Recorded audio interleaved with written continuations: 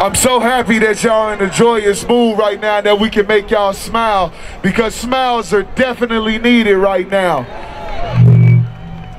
But also what's needed is power, it's justice. We need justice. My name is Christopher Lockett. I'm all the way from Dayton, Ohio, and I know it's so many names to name.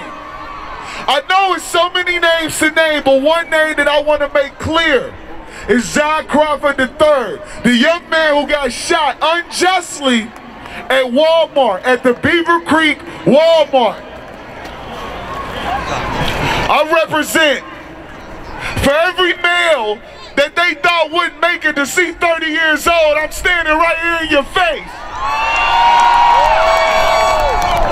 What you thought I wouldn't make it? I'm here. John Crawford III lives on. And every soldier that we lost in the struggle lives on.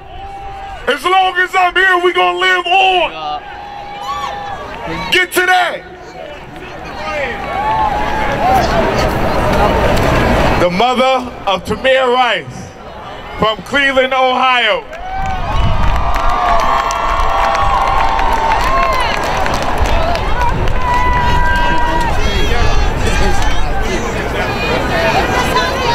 Good afternoon, family.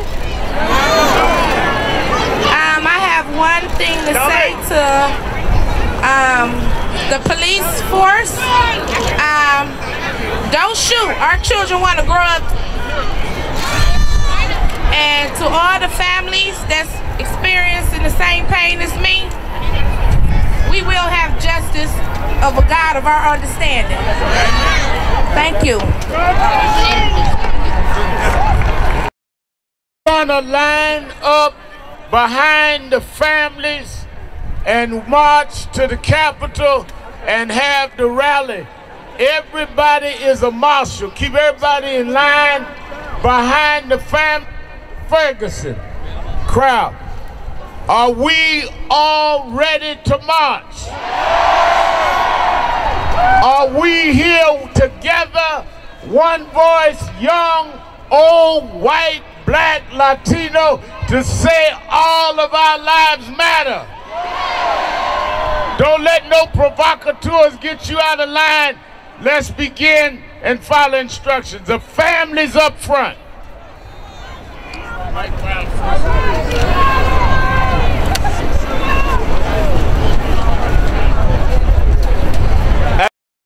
Purpose. Let me tell the people in the media something right now. There's a lot of pain on these streets. But where there is pain, there's a purpose. And we are here for a purpose. And we are going to be here together. This is intergenerational. We who are older and a few gray hairs on our chin are proud of the young people who are standing up and speaking up. Let them hear you. You're the John Lewises. You're the Fannie Lou Hamers. You're the people who started this, because it's you who are targeted, and you have a right to stand up. Hands up! Hands up! I can't breathe. Ladies and gentlemen, let us do this. Let us all grab each other's hands in unity. Every single hand. Every single hand. Whether you are in, there's no importance. I don't care if you got a PhD or no D, GED or whatever you got, MD. Grab somebody's hand. When there's a funeral, we all bow our heads and hold hands. And we pray to our God, or we pray to whoever we want to. Hold your hand. Every hand should be held. I'm going to bring forth now for prayer the chairman of the board of directors of the National Action Network, Chairman Richardson.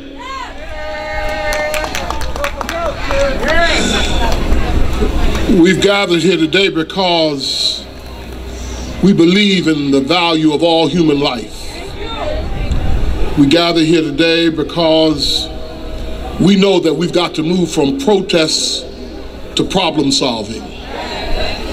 We've got to go back home and take on the issues and bring unity to our communities so that we may transform behavior and transform expectations.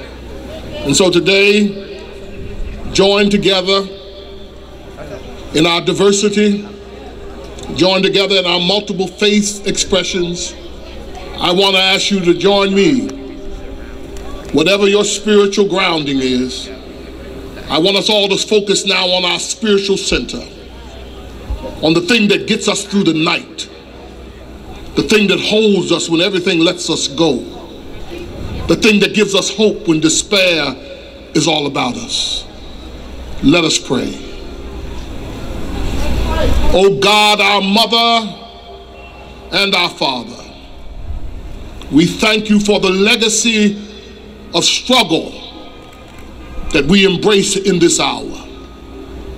We confess our pain, we confess our frustration, we confess that we have to come back here time in and time out, generation after generation, seeking justice. We are tired, but we won't give up. We come today, God, asking you to bless these families who've gathered around their hurt, their lost children, their pain inflicted by insensitivity. We pray, God, for this nation that is on its way to catastrophe unless we turn around and come together and speak hope to each other. We thank you for Al Sharpton, who's been a clear voice in a difficult time. But not just his voice, the multiple voices of men and women all over this country, the voices of our young people, the voices of our children. We thank you today, God, for the voices that are being heard. And we thank you for those who put their feet on the pavement today, who walk through the streets and who by our very presence demonstrate that there is an unsettling spirit in our midst. We ask, God, that you would drive it out. Drive out the things that would destroy us. Drive out the violence in government hands. Dial out the violence in the hands of our brothers and sisters, that black on black crime will not continue to be. Drive out the pain, the frustration that leads us to turn on each other. Drive out police officers who act without accountability.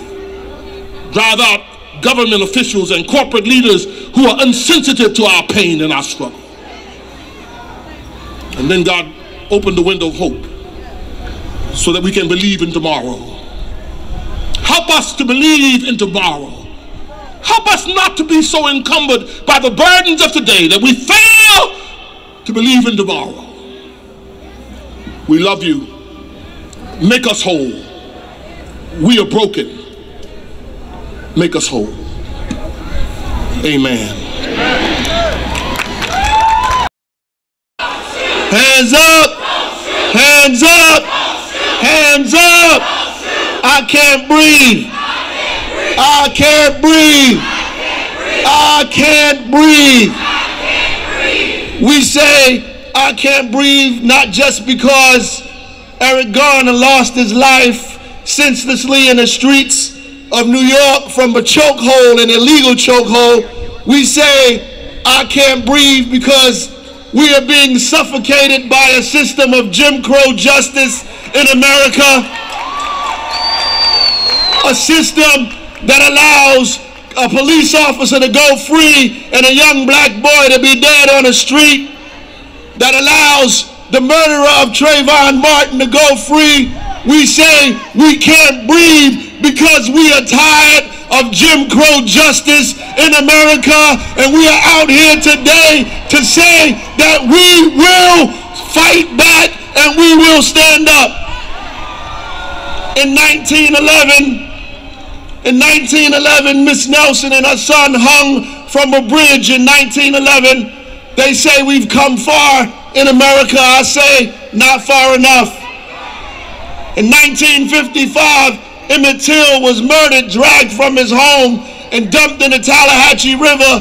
They say we've come far in America. I say not far enough. They say that Jim Crow is dead in America, and I say Eric Gardner is dead in America, that Mike Brown is dead in America, and there's no justice for people of color and poor people in this country. And until there is justice for all, there'll be justice for none. Anywhere there is injustice is a threat to justice everywhere in this country where we are. I want to say that finally, we are not just out here because we want police reform. We're not just out here because we want police to wear cameras, and though we think that'll help, we're not out here just because we think the police department is the problem. We're out here because there is a systematic and consistent effort to dehumanize and criminalize people of color in this country that has been going on for decades in America. We are out here because, yes, we want reform in the police department, but we need reform in Congress. We need reform in our states. We need reform in our cities, in our institutions, in our colleges. We need reform. And until America realizes that they have to invest in every citizen in this country, it'll always be a problem, that this country will never have peace, will never have rest, will never have justice until all people are treated fairly and treated equally and treated like human beings. God bless you. Keep up the struggle. Keep hope alive. Keep fighting. Keep pushing. How y'all doing? My name is Carlos Ball, and I am the brother of Kerry Terrell Ball Jr. Now I know a lot of y'all might not know who he is, but see, St. Louis City Police never wanted the nation to know about this story. They shot my brother 21 times, man, while with his hands up. Standing over him with 18 of them bullets, man. Bullet holes in the ground where his back, where they went through his back. And since the day he died, I've been determined to get his story out here, man. I ain't been playing. This done broke my mama and my daddy down, and we still fighting and protesting, so I'm going to put it on my shoulders. If my parents are hurt right now, with that being my brother, as long as there's breath in my body, I'm going to keep on fighting, man. I'm going to fight with these families, with all these families, because we're going to get justice for them. So I want y'all to remember this name. Y'all know it now. It's Kerry Ball Jr. And we're going to keep on fighting, man, because the prosecutor in St. Louis did not indict the officers after 6 months of so-called investigation. But we ain't stopping. We're taking it to a higher authority because we refuse to be content with them telling us no and to start trying to make us accept these civil suits. We don't want that. We want indictment. Send them to jail. I love y'all. Justice for all.